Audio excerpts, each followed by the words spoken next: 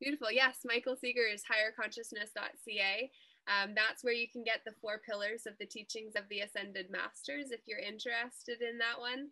And you'll hear me reading the first 2 books that I've posted, and I just need to edit the 3rd and then actually record the 4th, and then that'll be gone too. Does anyone have any suggestion that you wanted to put forward privately? Because this Okay, perfect. going to be a top level experience this evening. Gentlemen, it is great to have you here with Denise Exler and I, who actually helped in inspiring the music for album 22, a project that we worked on last year now. We are in 2022. And that song is called You Are Loved. And tonight, it is about the kingdom within and really remembering that we are here to be co-creators of a life worth living. And so I believe that we really need to be having a conscious conversation about the truth. And that includes both who and whose we are. And so individually and personally, we are needing to have a transformation of our self-image. And that is where the bigger picture fits into things. And so I'm so excited to see who joins in this evening with us live and who tune in later on as well. And I want to say that this is an open forum, so it's not just about coming and hearing me or any one speaker speak, but at the same time, I believe that if we can have some conscious conversation, then we can have a high level conversation about what we are, what creator is, and how we are conscious co-creators of the experience that we are having that has been hijacked, and that we are now taking back the narrative around. So that's why I called this meeting this evening, and I'm grateful that each of you have shown up and that more continue to. Denise, if you'd be open to me throwing it your way to start out. Sure. So what would you like me to comment on exactly? Yeah, so I'm just going to set the ground rules in that we've got the chat group for us to be able to interact with and have conscious conversation in the sidelines while anyone is actually speaking as well. So we have the opportunity to speak into both. And then I think the biggest question is, what is the point? What is the purpose of life? Why are we here? And why does it matter for us to gather in common unity, in community with others that believe that it matters and that want to be in common unity with others who believe that it matters? Okay.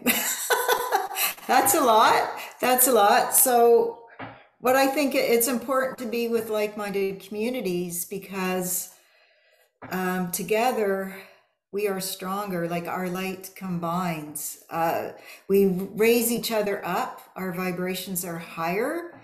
Right now, so there's a thing about people are saying there is a war going on, light versus dark. There's a dark agenda. And the truth is nothing can overcome the light. Nothing overcomes it.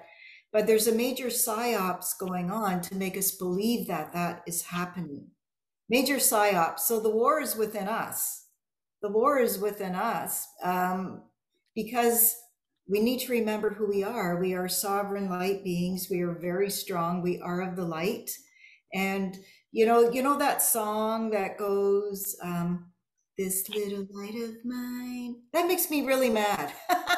It does, because I'm going, we're kick-ass strobe lights. That's what we are. We're not little lights, and I'm just going to shine. No, we're very bright. We're very bright. We have very powerful energy. And as soon as we came onto the earth, we were born onto the earth, we were sold this bill of goods that we are nothing. We need to be told what to do. And no, that's just not true. So I believe that the major war is going on with us. And there's a psyops going on to tell us that, and a lot of fear propaganda so that we dim our lights, we dim our power. And once everybody realizes that that's just all an illusion and we are very strong, we are very powerful, this is all going to end. It's going to end anyway. Like the light is one, but it's going to, we determine the timeline. We determine it. We are the co-creators of it. We are creating it. And there's a lot of fear porn happening to make this line stretch out. So that's my thought on it anyways. That's So phenomenal. Denise, thank you for sharing. And Jim Kerr with the Bubble Bus is in the house, which it's so awesome to see you, Jim. How's it going? It's going really well. Gosh, the last time I saw you, we were in a big field out in the middle of nowhere up in Blackstock. Right? Yeah, I literally had my tent right next to the Bubble Bus. I was like, I have no idea where I am right now, other than in the middle of country that I've driven to from a workshop in another northern place that I just matched. So I was completely off kilter. And I showed up and my girlfriend had her vehicle parked that she was going to sleep in. And then it was just like, can I sleep next to you, please? And it happened that she was next to the Bubble Bus. So I literally got placed next to the Bubble Bus, not by choice, but by divine appointment.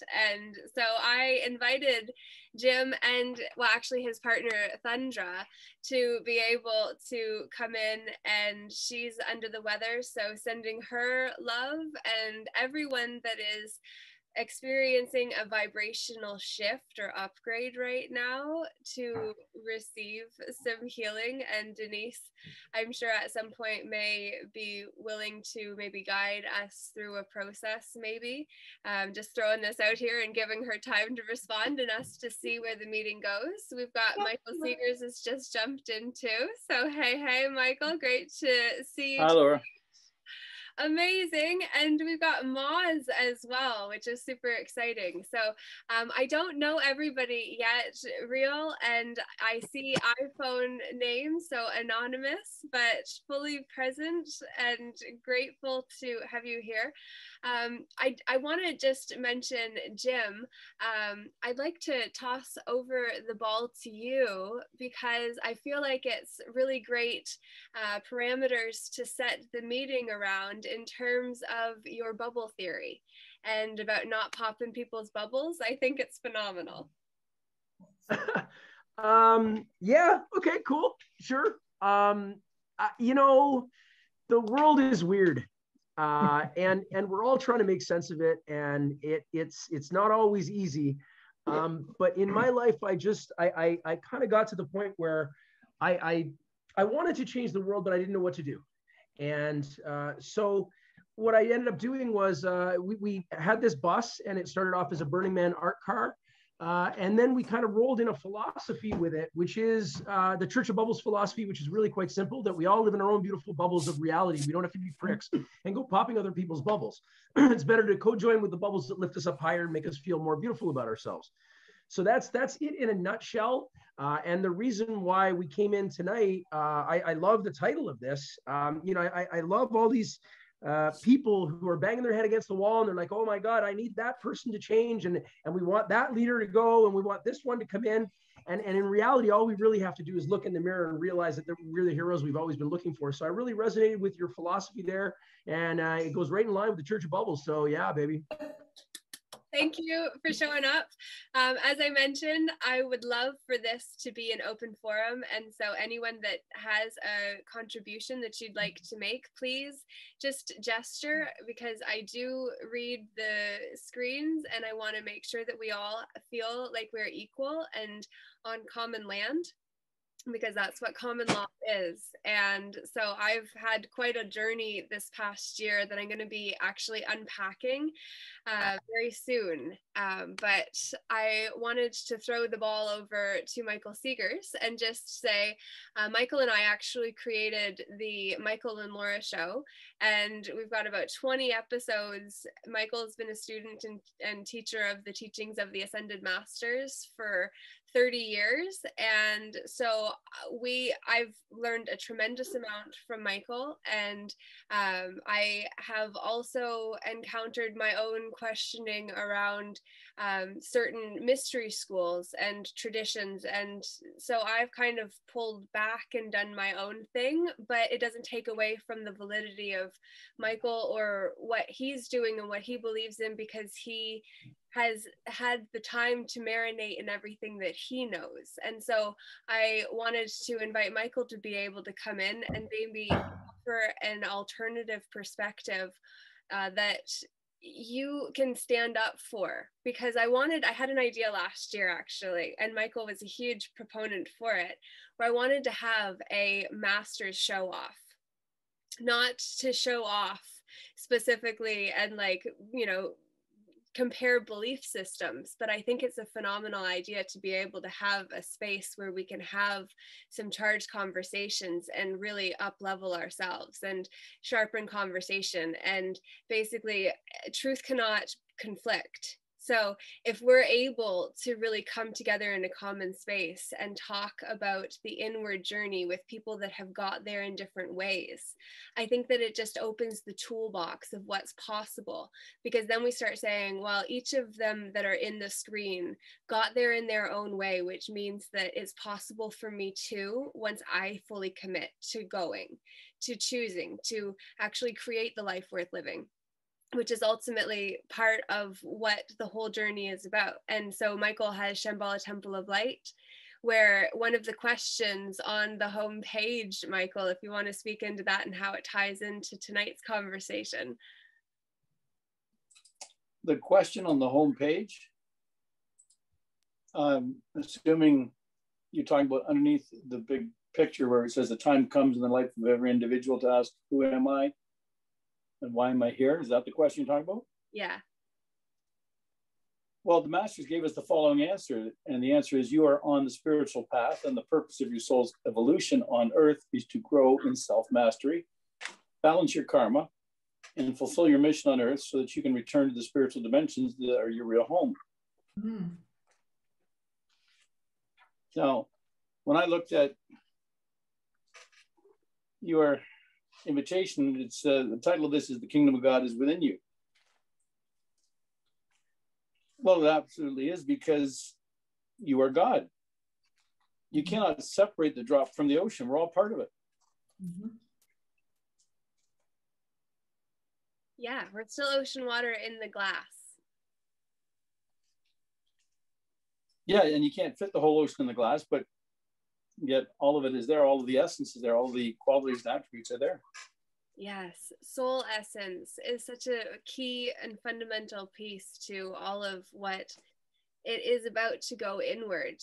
So thank you, Michael, for showing up tonight and being willing to contribute and share the space in your belief systems with everyone else that is willing to come in tonight and do the same. Maz, I'm not sure whether you might want to share something at this point, or if somebody else would like to contribute why you showed up and what's important to you this evening. I would love to make sure that that is part of what we look at with the journey inward. Otherwise, I would at this time just simply like to make mention of the poem that I referenced in the chat box, which is Our Deepest Fear by Marianne Williamson. If you're familiar with it, I feel like it's a great place to start, because what she says is, our deepest fear is not that we are inadequate. Our deepest fear is that we are powerful beyond measure. It is our light, not our darkness, that most frightens us. And we ask ourselves, who am I to be brilliant, talented, gorgeous, fabulous? Actually, who are you not to be? You are a child of God. You were made to make manifest the glory of God that is within you. It is not just in some of us, it's in everyone. And as we let our own light shine, our presence automatically liberates others.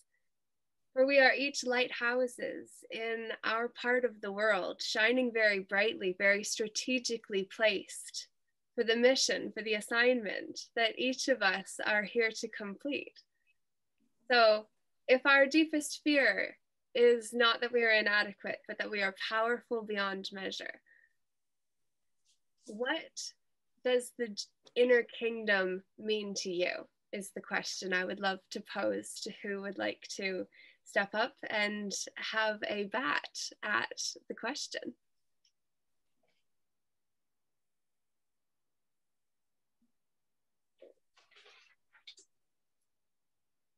I can go. I totally agree with Michael that we are part of God. So the inner, like, right? Like that's what Yeshua said. He said, you know, the kingdom is within us, right? And we are all part of God. So if we think of as God is a flame, we are the sparks, right? We're the same. We're the same energy. We're all part of the God force. So yeah, so that's what I believe is that the struggle is within each of us right now. And the external is a huge distraction to take us away from remembering who we are. So I love it. Thank you for sharing that. It reminds me of the tale of the two wolves that the old Cherokee grandfather told his grandson around the campfire about two dogs or two wolves fighting within. And then one is good and one is evil. And then the grandson, horrified, says, which will win? And he says, the one you feed, grandson. yeah. What are we feeding?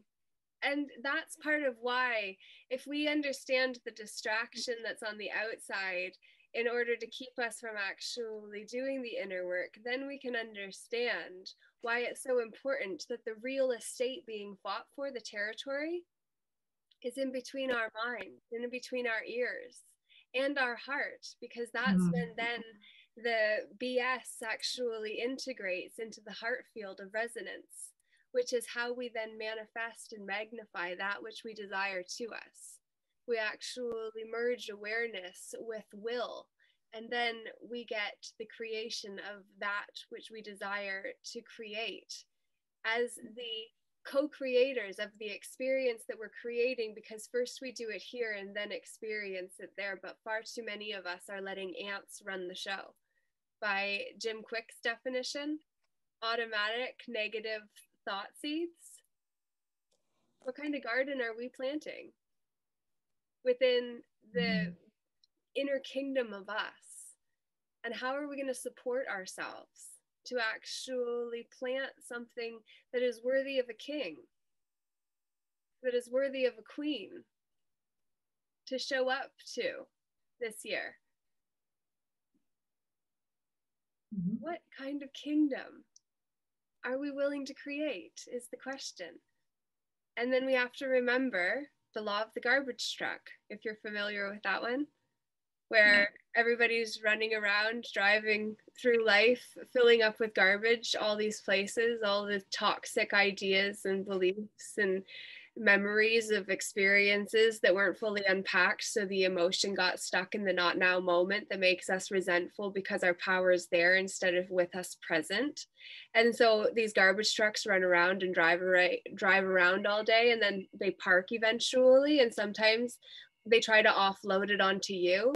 But sometimes we happen to invite those people into the inner kingdom of us, which is our personality, or a metaphor for it. Debbie Ford talks about it in a phenomenal book called The Dark Side of the Light Chasers. If anyone's familiar with this book, book suggestions are a phenomenal way to be a resource to one another. So I offer that one to you. But the inner kingdom basically says that it's like our personality is akin to a kingdom.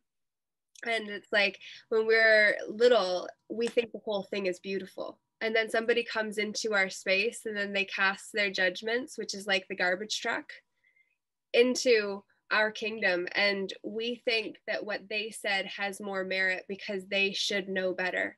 And so then we take it personally and we close off an aspect of ourselves, and another and another and another and another as all the judgments come in. And then we forget that we're this whole beautiful kingdom. And we've got so much garbage piled away in these rooms that we've locked and lost the key to, that we don't feel in control of ourselves. Our power is in a not now moment, you know? and we have to choose, which is part of what does the inner kingdom of God mean to you?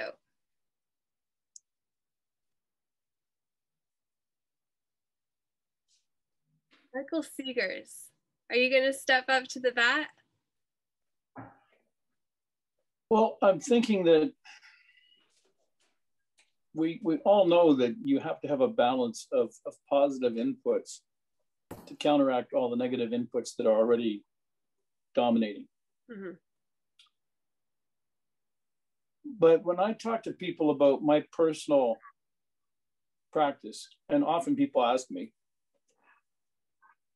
and they're just dumbfounded to discover the amount of time I spend on spiritual work, whether it's doing my yoga or doing prayers or chanting mantras or singing songs or whatever it is. But I give it at least 2 hours a day. And for most people, that's just impossible to wrap their heads around. But if you're going to go out in the world and immerse yourself in the mass consciousness and deal with, on a subconscious level, all the energies that are impacting you, and then come home and not have something to detoxify that, it's going to hurt. And that's why I give 2 hours a day to my spiritual work. It's just required. It's very healthy to do that. And when people find a practice that works for them, I think they should give it more time than most people do. 10 minutes a day, 15 minutes a day is a wonderful thing to get accustomed to. But in these challenging times, I think people need a lot more than that. I love it. Your spiritual detox. Absolutely. That's so brilliant. How can we create a self-care practice that really supports us in detoxing from all of the toxicity of the mainstream that's poisoned and that we're called to now take back?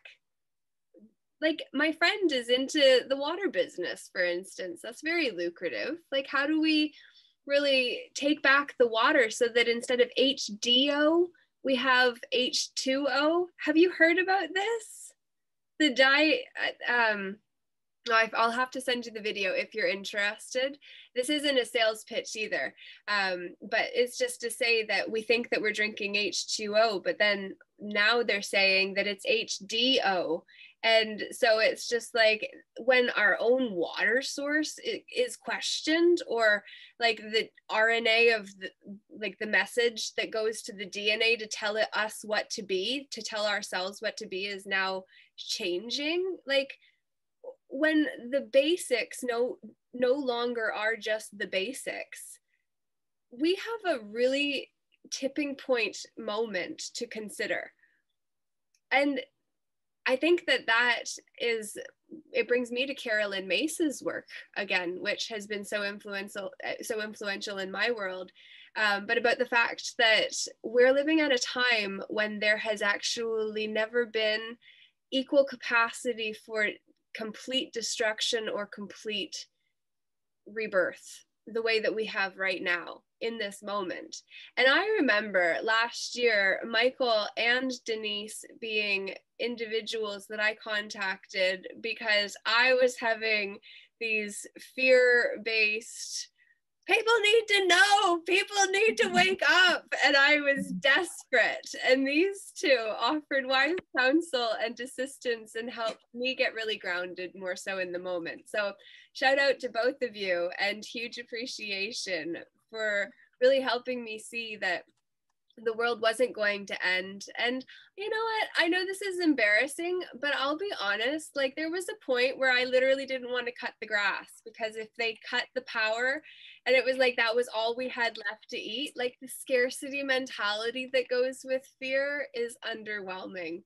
And it's laughable, except for when it's at yourself and you're like, oh crap, like, that's not ideal. And you don't really want to share it, to be honest. But at the same time, I share it because, like, I was there to a point, and then it was just like the story that I was trying to wake everyone up to wasn't actually one that has come true either.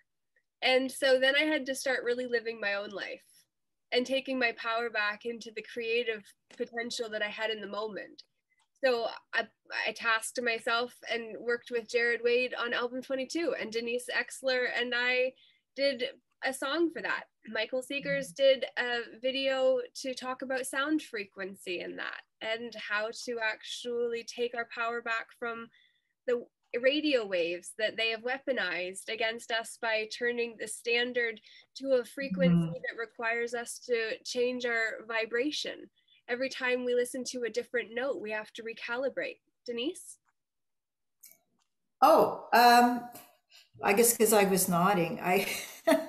No, I wouldn't be so hard on yourself, because that's part of the awakening process, going down the rabbit hole. I was there. And all my spiritual friends go, did you know this and this and that and this and that? And they're going, what are you talking about? They thought I was completely lunatic. And I'm going, why doesn't anybody else see this? And I was like, wow. And so it's all a personal journey. And now where I've arrived at is I realize there is so much misinformation externally in every camp, right? The only thing we can trust is our connection to source, because that's pure. And that's where we get the answers, rather than fall into fear and to listen to this. I still get phone calls and things sent to me by people that mean well. This is going to happen, and this is what this politician is saying, and this is what they're planning, and this is the reason for that. And it's just, no, I've really limited my time on social media, what I listen to and everything, because I find that I'm just much happier not listening to it. That doesn't mean I'm in denial. I'm just connected to a higher power right now. And that's not putting anyone down that is fighting in the trenches. And, because that's their journey. Mine is leading people to the light, because I believe when we're in our full frequency, there's nothing more powerful than that. Like, you look at the Maharishi effect, where people just coming together in meditation, like lowered the crime rate around them. So, it's very, very powerful, and everybody has their own skill set. So that's what I'm focusing on, is helping people to remember who they are. But I believe it's part of the process to go through this, to look around and see, like, my God, I wasn't aware of that. Oh my God, like, oh, and you're seeing all these things start to happen around you, and how can you not be affected? How can you not react to that? So it's a journey then to trust yourself, right? It's our journey to finally trust ourselves and our own judgment and our own beliefs and what resonates with us. But it's a process. So I might have been with you there, like, don't cut the grass. Like, we all went through that. I bought an extra freezer. I had 3 big freezers full of meat and whatever, and but I stopped because I just have total faith and trust now. That, and I think this is all winding down. I really do. I feel it.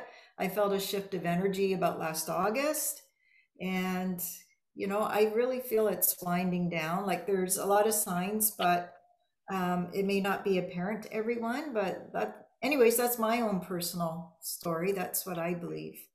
So, yeah. Thank you for sharing that, because I do think that we all have our own waking up story. Yes. And sometimes that waking up process is really difficult, and sometimes we make calls that we shouldn't.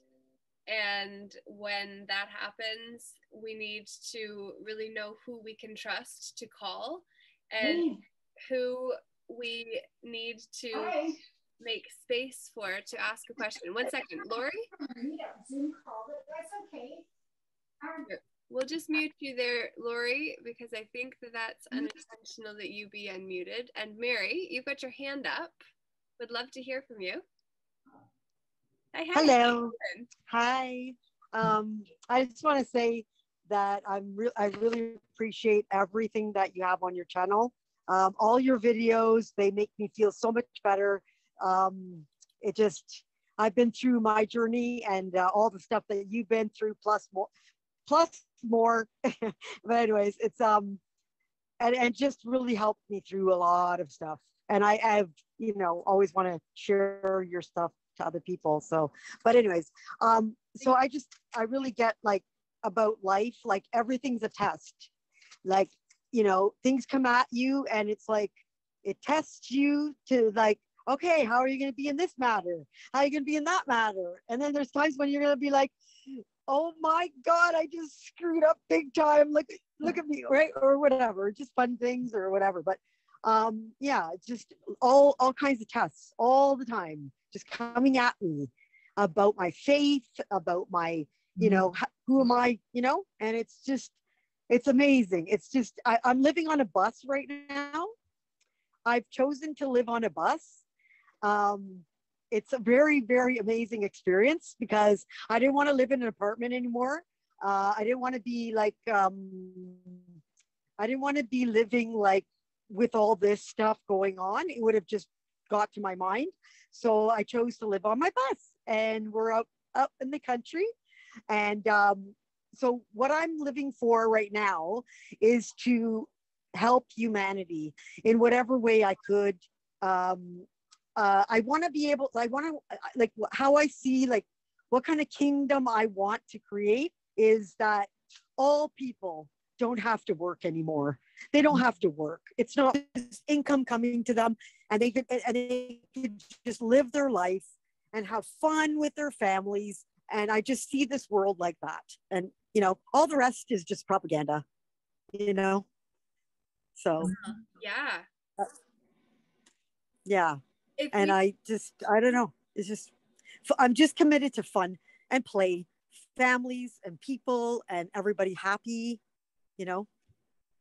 And I'm just here to, you know, share and keep opening up eyes of people around me, like with anything, like, and just seeing the light and going into the light. And, you know, because there's so much darkness, and, you know, it's just, and especially, you know, just kids and everything, there's just so much darkness. But I don't know, just, I keep finding channels like yours, and I, you know, I watch, you know, watch your videos and all that, and that keeps me in the light, you know, because there's so much darkness out there, and there's so many lies, you know. So I'm there to, you know, educate people too with some stuff, you know, because, you know, if you don't touch anything that's not broken, like, you know what I mean? I raised my kids very naturally. I didn't give them any injections, and I'm so glad I stayed home with them. And I just feel like I want to help other people with that, you know? Way to go. Like, yeah. All those tools I had. I was a top leader in New York City. I was, you know, I was a coach. I got coached for like 5-6 years. I was like I was, you know, ruthless, compassionate. So who I am for the world is ruthless, compassionate. And not, you know, not a lot of people like me, but it's okay. It's all right. You know? But then, you know, I'm just here to bring the light out of, you know, I used to take care of older people. And since this COVID, I was told, no, I can't work anymore. I'm supposed to do all this stuff. And I worked in the film industry. I gave up my $100,000 job to just live on a bus, not make any income right now. And I don't care. I'm really happy. Like, I'm really happy. And maybe this is where I have to be first, so I can teach other people and bring and help, you know, maybe the first people I need to help is, you know, the Inuit people. I'm getting messages about that, you know, so I'm just really finding myself to be that contribution to humanity. Love it. Yeah. Way to go.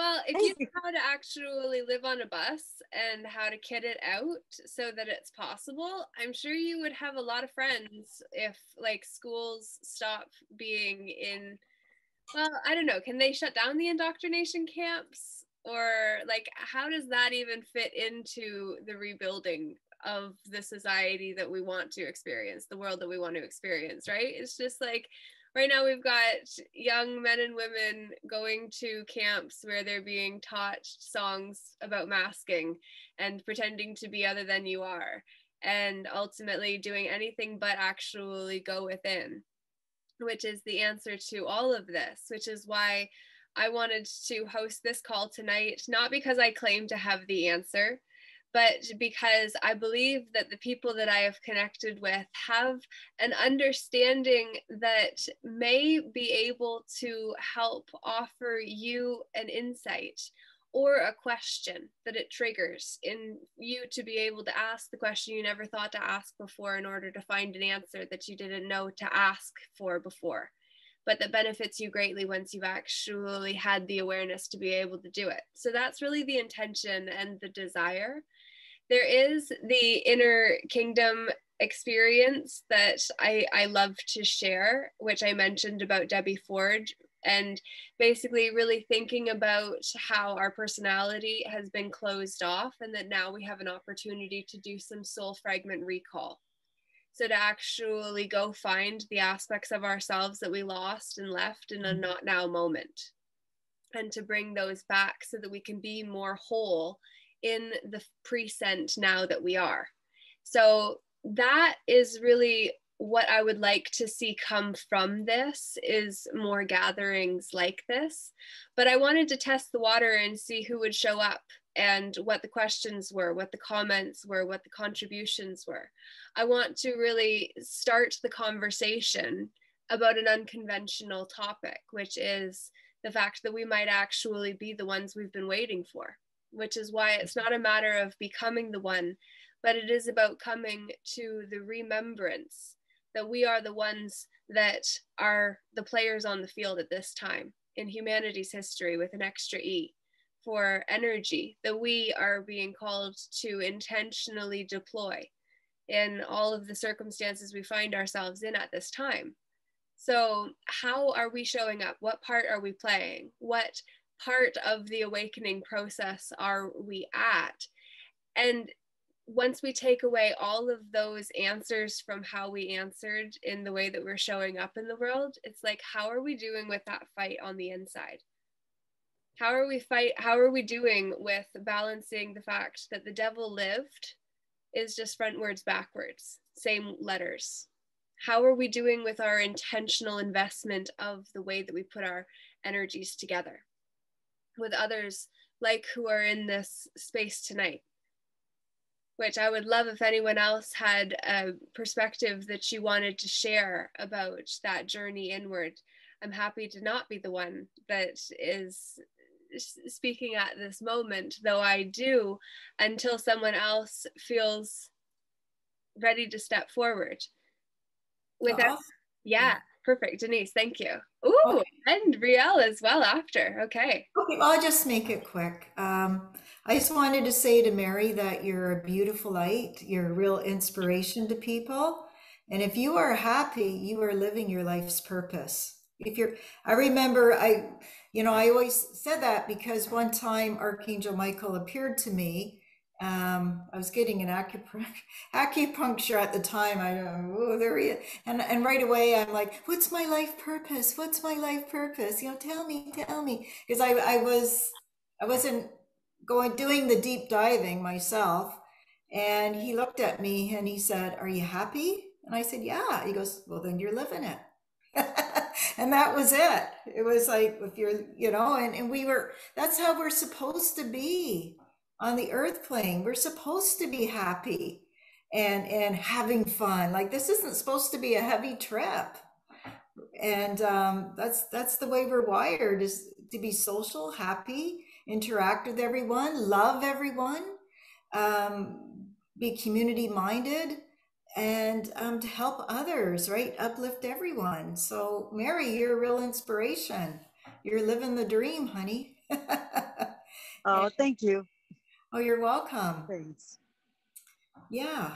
And I'll let the next person speak. Fantastic. Riel. Yeah, a wonderful group, everybody. Hi, thank you. For myself, the kingdom within is really empowering through your own soul journey.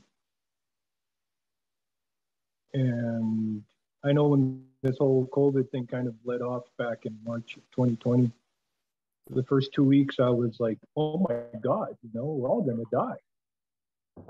And then it hit me like a lightning bolt that this was all not anywhere near what they were saying it was. And within a very short period of time, I went from, like, oh my God, to quite angry. Like, how come I see it? No one else sees it. Like, wake up. Like, wake the F up. Yeah. And I went on with that for some time, and I found it very challenging. And then fortunately, some dear friends were along the same path. And I've clung to those people in some ways because I found it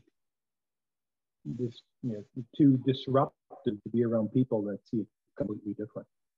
And I had a lot of judgment that I had to face, and still do from time to time, but it's improved dramatically when I focused more on what I could do myself for myself, right? And there's a book out, speaking of books, it's by, I don't know, has anybody read Elizabeth Hesch, The Initiation? I think most people in this circle would likely enjoy it. It was recommended to me some years ago. And if you look it up, I think it's on Amazon. If you look it up, a lot of people comment, remember, once you read something, you can't unread it.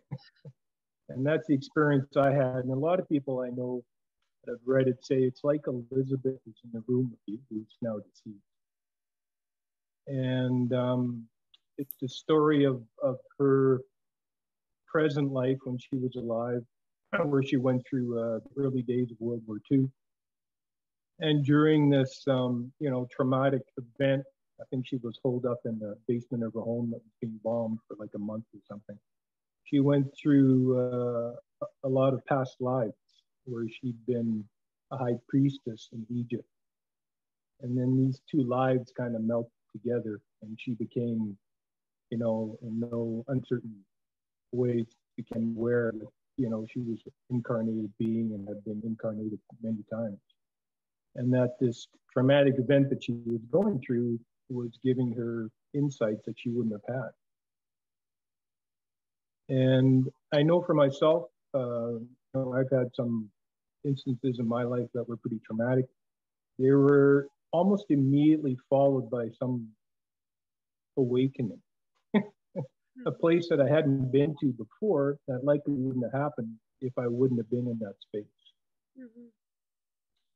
And when I came to that realization with this, where it's just not one or two of us that are being disrupted, or 100 or 10,000 people, it's hundreds of millions, if not billions of people, all being affected by the same time.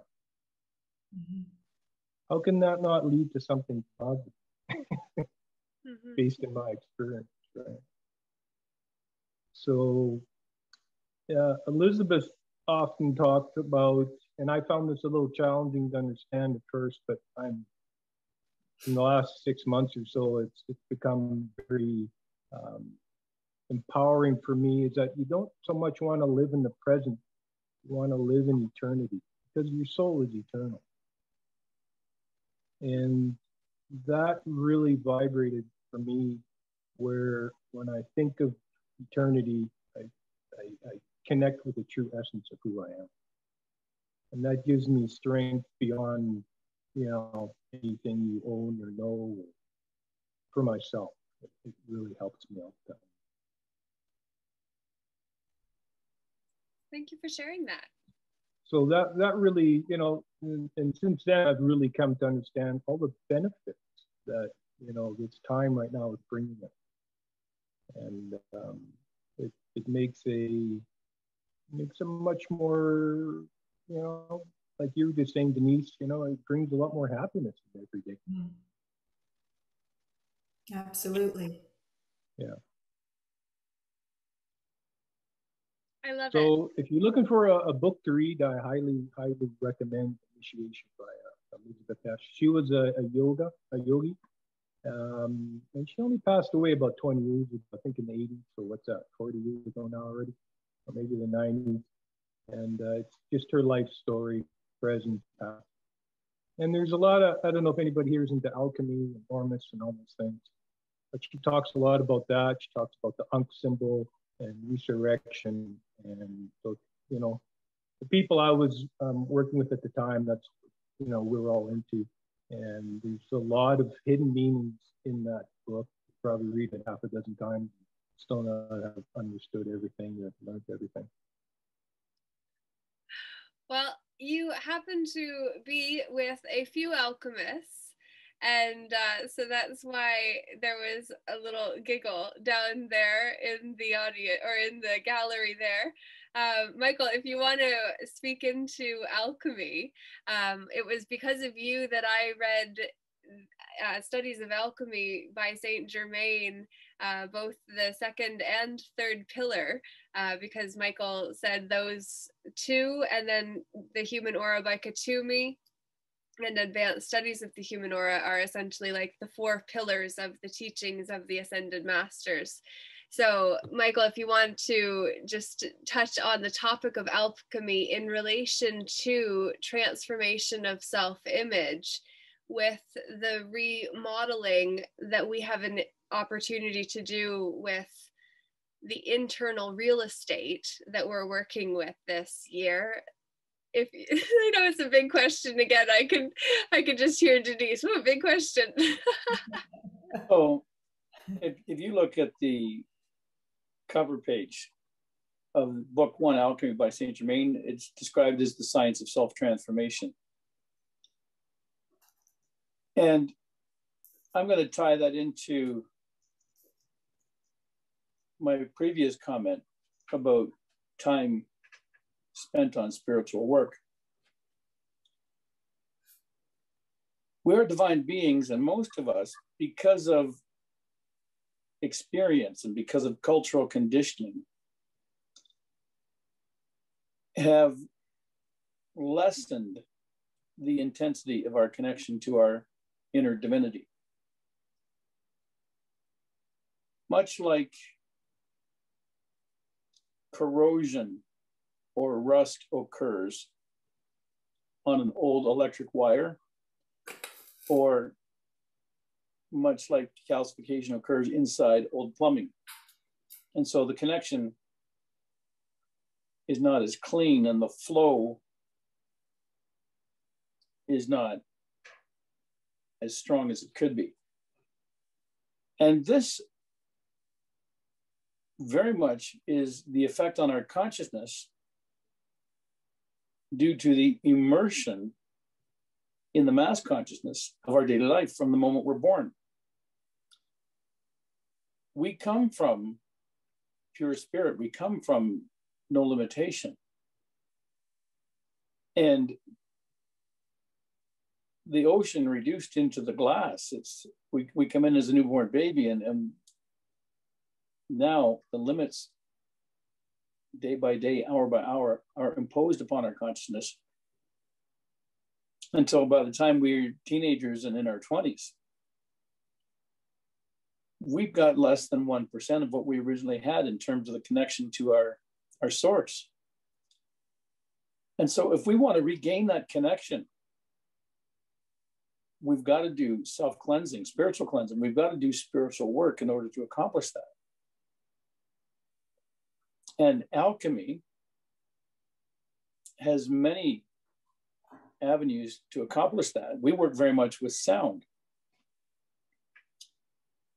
And alchemy,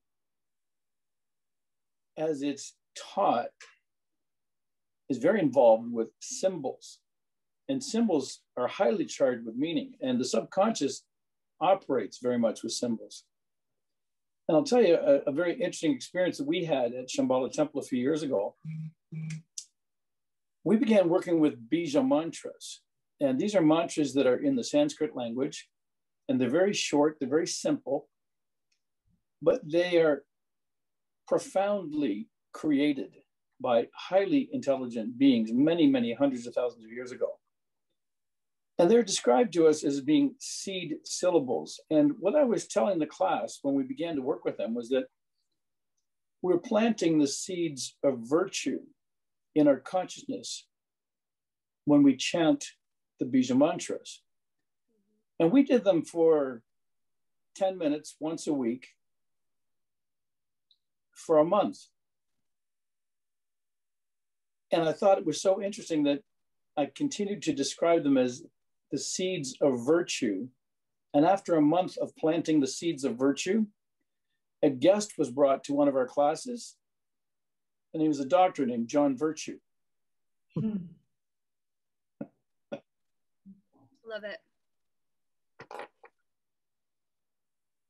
Planting seeds of virtue. That's exactly what's required. And the crazy thing, insane thing maybe, is the fact that when I called myself in to the police, I was basically telling them I needed to get to their leaders because we needed to create a virtues-based culture, which is the cult you are. That was part of it, but it's the summarized version where when you get one piece of a story, it sounds absolutely insane. But then when you get like all of the pieces, then it makes a little more sense. But sometimes some stories still just have a hint of over the edge that doesn't fully make sense until 2 years later, when we're in the process of just saying, okay, now it's time for us to really do what I was saying needed to happen then, which is create a round table with all of the virtues of the best from all of the mystery schools, traditions, and belief systems that ultimately we can refine down to the virtues. And then we can actually use that common foundation in order to build the new orderly world together that we're here to reclaim with the now. And whether we call it the now present moment or now the eternal moment, it is time for us to realize the power we have now to actually live a virtues-based existence. What do you think? Oh, time. I love it. Well, if anybody tries to touch me in any way, to arrest me or detain me or take away my freedoms, again, and I say this because anyone that is showing up to any kind of meetings, the OPCA litigant, organized pseudo-legal commercial argument litigant title is a status you do not want to consent to. When the con is sent, do not accept. I do not consent. I do not understand. I do not stand under your jurisdiction. You, who is a de facto government, when we actually claim the right to stand as men and women. And when we stand as men and women, we have power when we're in our private capacity, and it's common law, which is when man and man, man and woman, woman on woman, we look one another in the eye as the eye that we see and the eye on the page, which is why when you sign on behalf of a corpse, that is when then you also assume liabilities, duties, obligations, and responsibilities that come with that role within the corpse that you're signing on behalf of and giving it your lifeblood, which means you're the one that pays if it has to be bled. And so now it's time instead for us to say, okay, that was the way it was and it paid to play that game, but the cost is too high if you gain the world, but you lose your soul in the process. So let's create a new program and let's do it in common unity with others who are willing to put their best forward without making profits before people be the way that we actually do this, because that doesn't work where we're going either, because it is energetically based and you can feel mistruth. And that is why if something is 100%, which what is, if something's 99%, I meant to say, then if you don't know where the 1% mistruth is, then how do you know what's good? It's like if a fly's in the soup, is the whole soup bad? Like, what do you do? Do you just pick out the fly and you know the fly is not in there, but you know the fly was in there? Or like, what do we do? So we got flies, we got soup. What do you guys think? Men and women, I should say. No guys here. No title. No title. Yeah, thank you. I got on my little tirade about common law and taking a stand, and the fact that if anybody comes after you and tries to lay a status on you, you tell them, no, man, I am standing, and so are you, because you're the one that I'm looking in the eye that's coming after me, causing me direct harm, loss, fraud, or not keeping the peace. Therefore, it is you that will pay, even if it is your paycheck that is making you fulfill that order. Think twice. That's what we must start doing in a nice way. We can still do it that way, but they need to be told. We all need like plausible deniability, or what is called the colors of right in law. That is where they can say, but it seemed right, so that was what I was doing, 55, 55 in the video. I don't think so. Now we come together. Back last year, I was trying to create what I was calling a bridge in a document that men and women could use to put their employers on notice. Because basically, here's what I've come to understand. In addition to what I've shared about statuses and standing, which as much as it's about the outside world, it's also a transformation of the internal world to get to the place of being able to know these things, is that the status and standing is different, because statuses are based on what legal fictions do. And then standing is what men and women do. That's huge. We stand in our private capacity, but once we're in the public jurisdiction, that's when we're under someone else's jurisdiction, which means their law, what they say, and we stand under it until we say, no, I'm going to stay pure, and I'm going to stay in and of myself, and I'm going to claim the right to be lawfully self-governing. And you do the same, and you do the same, and every single one that is in here does the same. We all claim the right to be able to stand on the unwritten law, which is common law. Not English common law, not King's common law, not natural law, common law in its pure, unwritten, unadulterated sense. Unwritten means unboxed. And when we actually take common law out of the box and we stop letting someone else apply a jurisdiction, which means it's not going to be in our favor because then it's written and then it's boxed in. If we take our power back and we stand as men and women and we claim the right to stand on something, meaning the claim is what we're standing on, that is when we have something to stand on in the court of land, air, and water, which is why it's multiple jurisdictions under one, which is why common law on its own doesn't work, but staying in your private compared to the public does. And when I tried to make that bridge to take away plausible deniability before actually sending the notice to put the man or woman that's acting as a bully on notice in their private capacity that an overreach had been stated or an overreach had occurred, it didn't work because nobody used it. So we have to get behind a common initiative. And so I really appreciate you for coming tonight.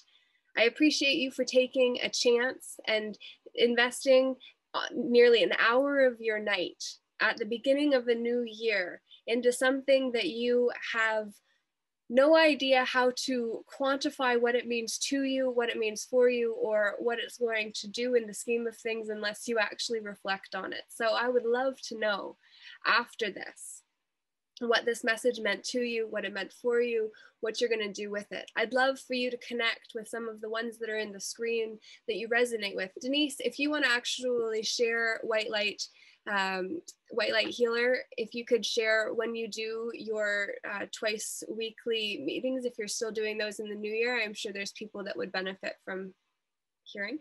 Sure.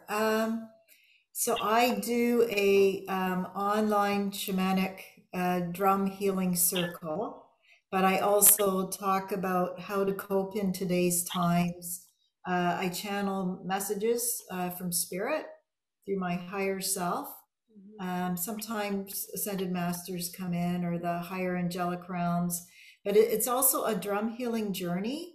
So it's, it's a guided meditation to the drum, and it opens the portals and all this beautiful healing energy comes in. We release blocks. So I do this on Tuesday nights at 7:30, and you can, pardon? Eastern Standard Time. Eastern Standard Time. You can find me on Meetup at Sacred Healing Drum on Meetup. I'm on Telegram, White Light Healer, and I'm on Facebook, White Light Healer group, and you'll get the Zoom link. Beautiful. Or you can email me at whitelightconnect@gmail.com. I know that's a lot of white light, a lot of information, but if you're looking for me, you'll find me. Awesome. Thank you, Denise. And I welcome anybody who this resonates with to come join us on Tuesday night. And Thursday night you do another. I was. I'm going to have a radio show, and I'm doing different things. So I'm right now. It's Tuesday nights for sure. The odd time I come on Thursdays, which is a White Light Connect prayer, where we send energy out to the world. But now we're doing that on Tuesdays. We're healing, and then we're sending energy out. So prayer to me is you're sending energy. You're healing energy out, and meditation is bringing in, right? You're bringing activations, healing, realizations, everything, right? So yeah, I'm combining it all on the Tuesday night for now, but yeah, that's it in a long-winded way to awesome. Describe it. I appreciate that very much, and Tuesday is enough. So definitely I tune in to those meetings occasionally. So you'll see yours truly. Well, actually you won't see me because it's Denise in the video, but that's the point, because it's the meditation, it's the card pull. So it's and not. Also, and if people can't make it on Tuesday nights, there's replays. Right? Yeah. You can always catch the replay. I'm on Rumble, White Light Healer, or anyways, look around, you find me. I don't want to take up everybody's time here. We'll link it up so you can find Denise. She's got a Telegram group as well, so you can join that. I will say that on Thursday nights, actually, oftentimes at 7:30 Eastern Standard Time, Susan Mann, who has been a mentor of mine and energy worker I plug into from here in Ontario as well, she actually has been offering different groups throughout last year, and she has her Thursday night groups at 7:30. So Denise isn't hosting anything on Thursday nights, but Susan Mann is. That is something that I plug into as well as a participant oftentimes, and oftentimes pass out because of the energy work that is happening as it happens, and I trust her to keep a safe container just the way that I do with Denise as well. So I will share Susan's information for you to be able to check her out. And she, in 2012, shared a phenomenal story about the train station and how it's like you have to go through these different checkpoints in order to get to the platform. And at each of the checkpoints, you have to release different baggage. And so you go through and you go through. And I'll share the actual story as she did it, so I don't bastardize it and paraphrase it right now, but the point is that you get into the train, and we're on the train right now and we're moving forward. And so I wanted to introduce Susan to you too at the beginning of this 2022 year, and then also say that Michael Seegers has the Shambhala Temple of Light as well in the GTA and online, so you can go check that out. That is a great resource, and Michael leads the beginners class at 7 o'clock Eastern Standard Time with 30 minutes-ish of decrees and then a 30-ish minute dictation. What I'd like to say is that we found in the past year that that's not the most effective way to introduce new people. We want to bring them through the intro program first, and we've now got a new website. It's higherconsciousness.ca. Okay, yes. Loaded with tools and resources, and we're going to be starting Zoom orientation classes on Saturday afternoons, 2 to 3 p.m. Eastern time. Probably in the next 2-3 weeks, we'll get that going. And that'll lead people into our intro program, where they can go through the video modules and get them ready for the broadcast. I think the broadcast is premature to be promoting at this point. Okay, well, that's a change with the year. So that's super cool. And the intro series is the one that it's based off of the videos that we put together last year.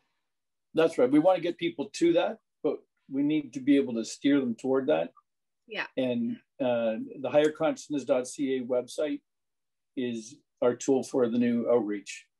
Okay, awesome. Yeah, and so on higherconsciousness.ca, you'll actually hear yours truly reading the first 2 books so far. And you can actually read the books on your own, or you can listen to me as you read them, or you can listen to the replays of all of those that I've done on Facebook. And Francoise Lepchek has been co-hosting those meetings with me. And so we've just got the Human Aura Advanced Studies, or advanced studies or intermediate studies, the next one of the Human Aura. So we've got that we'll be doing in this new year, but definitely that is accessible through higherconsciousness.ca. So Michael and I were involved with that project this year, where we met some incredible people too. So I feel like 2021 was literally one of my best years ever, ironically enough. And it was also on the 15th of January, I was forced into unpaid leave of absence because I wouldn't wear a mask. So it's nearly a year of when my life got shifted out of a comfort zone where I got to be a community connector on the front lines to, you know, also break people out of their trance and make jokes about being part of the retraining brigade, and, you know, and warn people about all of the agendas to pay attention to and what's going on and all the fear in which I sold things. Like, there was one time, I'll say, that, you know, I was checking a man through and he had these fresh, beautiful vegetables, and I made a comment about like everything's poisoned, and it's just like I was in such scarcity, and just like I'd probably watch something about all of the poisons and the chemicals and everything they put into all the food, and it was like I had abundance in front of me, and I was saying like there's nothing to eat that's not contaminated, and he's like, okay lady, like, you know. So, you know, you got to experience the insanity of the truth. And so congratulations to all of us for being willing to continue to be ourselves authentically in a world that literally has to have an archetype for what it means to be you. You know, like to tell the truth as an archetype. Like, what does that mean? That the rest of the world doesn't actually tell the truth because like only the select minority do, that can then get pigeonholed into an us versus them group, so that it's no longer the individuals in the screen and their name, but instead it's actually about the group instead. And then that makes it so that it's easier to take away the members of the group, because then they're just members instead of the individuals that are members of the group. So just bringing truth to light is a very dangerous proposition, but it's never been safe to be empowered throughout our entire story. The shared story of our souls, our lineage, it's never been safe truly to be empowered. But what if we actually change that? Like, what if we had the power to change the story? So it wasn't his story anymore, it was ours. And what if the whole journey to remembering is to realize that we have the secret, we have the key, and it's about moving out of the secret into the sacred, and to stop saying, oh, but I'm in the know and you're out of the know, which means I can't let you in the know until then you know, and then we know, and then they have to not know in order for us to be able to be in the know for them to not know. Well, let's just get rid of the secret and get back to the sacred, is my idea, which is part of the sacred sojourn in the soul, or the sacred sojourn of the soul, which I hope offers an idea about the transformation awaiting each of us this year, that's already awaited each of us and we've all been through in our own way. And so I believe it's time to bring the sacred back. And I am so grateful to have got to share this night with each of you who are here. So I want to honor everyone for showing up, and I would love to know if anyone has any final comments before we end this first extraordinary meeting of 2022. I think As you were talking, I'll just be very brief. As you were talking about truth, what is the truth? Everybody, I think truth is a vibration. It's a very pure vibration and it's a higher frequency. So if everybody goes within for their truth, everybody's going to resonate and, vibrate, right? At the same. But everybody has to realize what their truth is. And it's not telling someone else that, you don't connect with me, I'm right, you're wrong, that kind of thing. No, it's just going in with the ultimate wisdom that we came into this world with and tapping into that and just vibrating at our truth, right? Because truth is pure. So that's all I like to say. Love it. Inner sense, innocence, the innocence of our inner sense, and getting back to that aspect of our own inner child and the child within being the soul. And so that soul, God spark within us that actually becomes what then we're sensing and feeling the resonance of truth with. Mm-hmm. All right, final words. Others? Who would like to take the stage? Moz! Maybe I should introduce myself because I have been quiet, just taking in to see what's going on here. Beautiful, thank you. And that is who I am. Actually, you can see seeker mode. I'm seeking to see what's going on. Who says what and what are the values I can take from the discussion and conversation. Anyway, again, I'm Moz, and I really enjoyed the talk here. And I see quite a lot of spirituality and stuff that is not really my forte. I believe Mother Nature created us quite different one from the other, but we can coexist and really enjoy the life with each other. My forte is more kind of the best way I can describe it is mechanical, kind of 2 + 2 = 4. And to the effect that quite often when I hear manifest spirituality or calling, all that, I'm at total loss. I really don't understand it. I'm getting there slowly, very slow. I don't know if I ever get there because of my age, and I'm almost 80 now. I don't know how many years I still have ahead of me, but it doesn't really matter. As I said, I'm more mechanical, and I have done this. And when you were talking about, for example, common law or any other law, I have done quite a lot of work on fields like common law or legal arena. And these days, I'm really more than anything else focusing on trying to provide what people need to get their life back, whatever they mean by getting their life back. If they need some sort of legal assistance or even healing and stuff like that. What I mean by healing is actual healing from the disease or problem. For example, these days, one of the main things that is happening around us is to talk of the coronavirus and what happens, all those kind of stuff. I personally have absolutely no concern about any of those diseases. And the simple fact is because I learned about effect of some of the easily available technologies that you can really, the best way I can put it is the best investment anyone could have in relation to their health, which is the learning how to use ozone. Ozone is not just the ozone that we are told about in the atmosphere. Ozone is O3, and it destroys all known viruses, bacteria, mold, and fungus.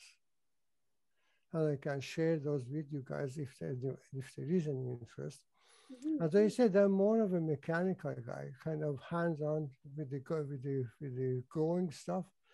I can easily make things go faster and yield more and have better nutrients and all natural, this kind of stuff.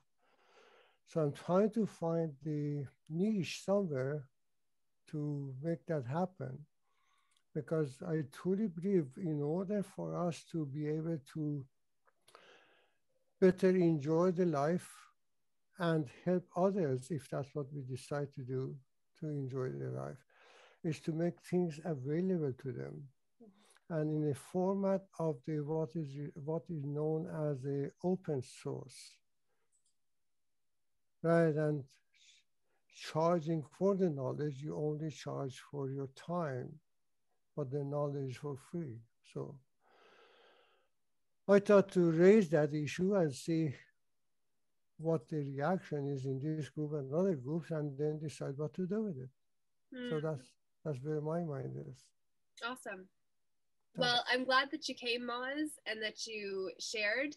Moz is actually also, he mentioned about the legal arena, and he's helping a lot of people with all of that. So definitely a good connection. And is it Take Action Canada that you do that on behalf of, Moz? Yeah, I'm one of the founder of Take Action Canada. Yeah.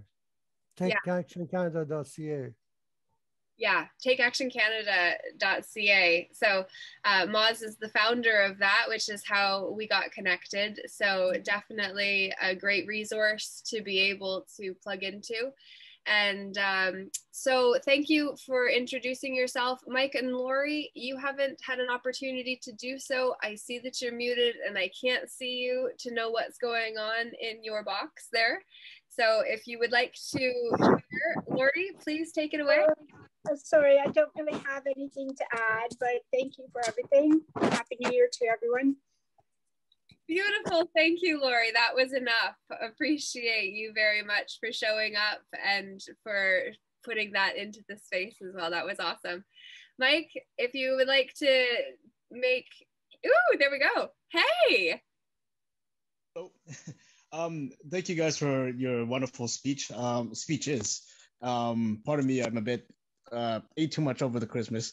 Anyways, I really enjoy the spiritual energy and the affirmations from deep within the soul, and it really is what I've been longing for many years of my life. I mean, it's and to find like-minded individuals, and perhaps in front of me are those at a higher point at their journey.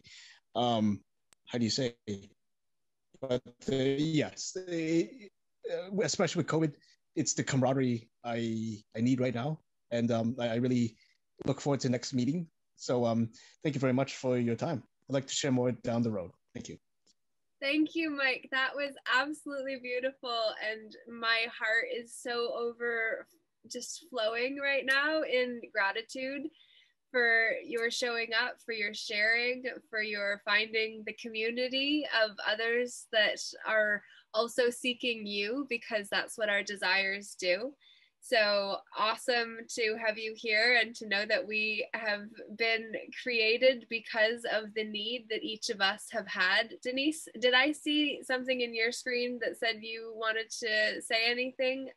No.